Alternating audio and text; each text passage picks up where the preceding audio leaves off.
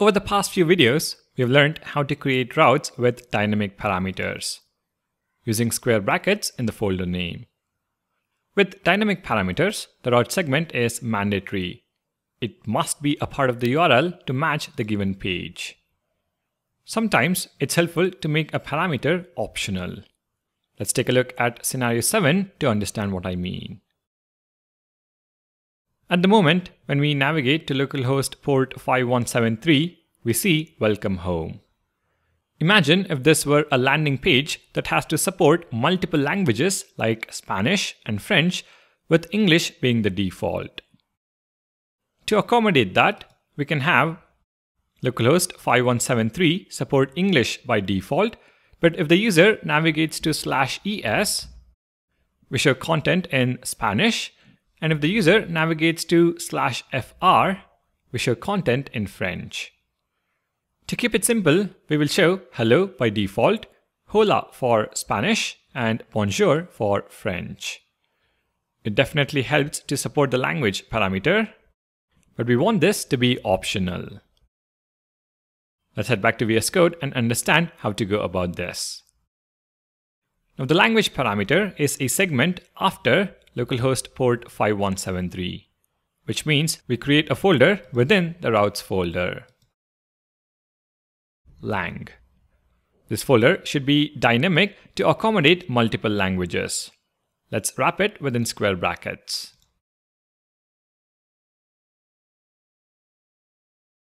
Within the folder, I'm going to create a page.svelte file.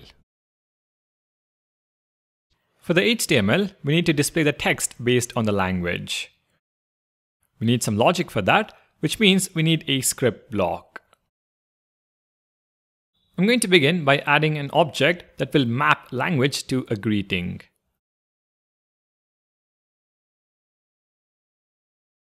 So const greetings, and I will add 3 key value pairs. English, hello.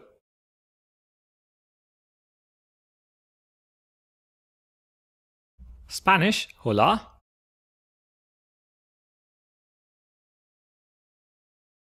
And French, bonjour.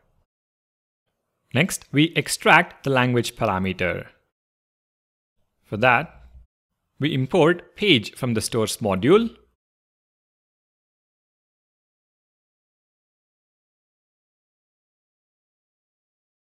and destructure the language parameter.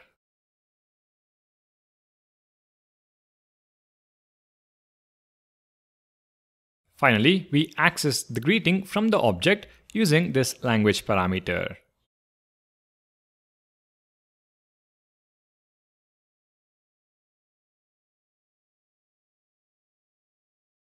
We bind the greeting to the HTML.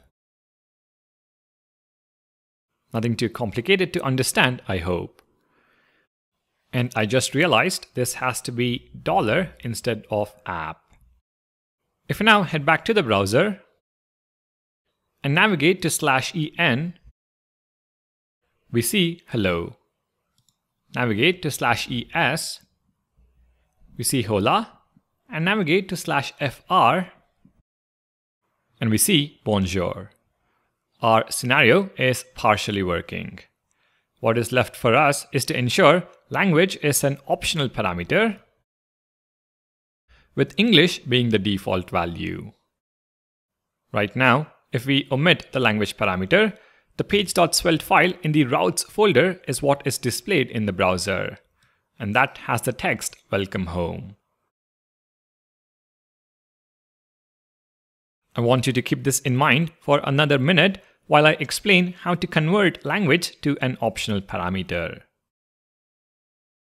As it turns out, converting a mandatory dynamic parameter to an optional parameter in SvelteKit is really simple.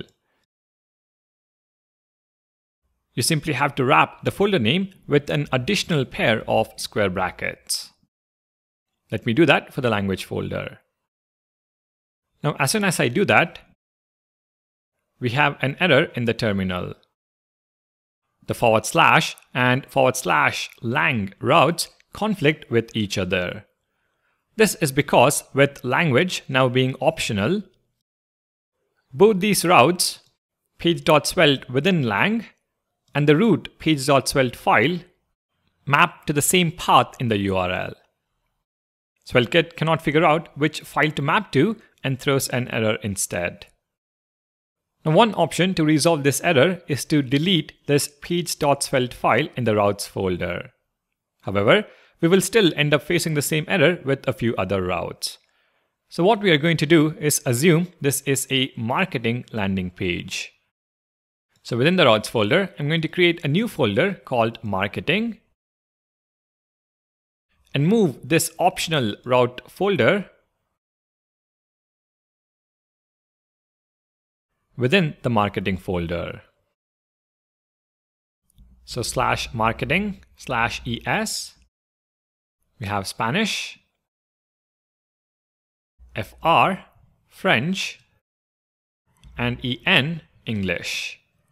But if we navigate to just /marketing with language being optional, we have a problem. We see undefined. We have to accommodate for the absence of the language parameter. For that, we set a default value when destructuring language. And that would be English.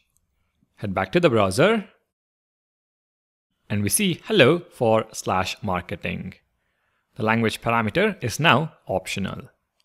This is how you add optional parameters in SvelteKit. Scenario number 7 has been implemented. Alright, thank you for watching, and in the next video, let's understand how to navigate between routes from the UI. I'll see you in the next one.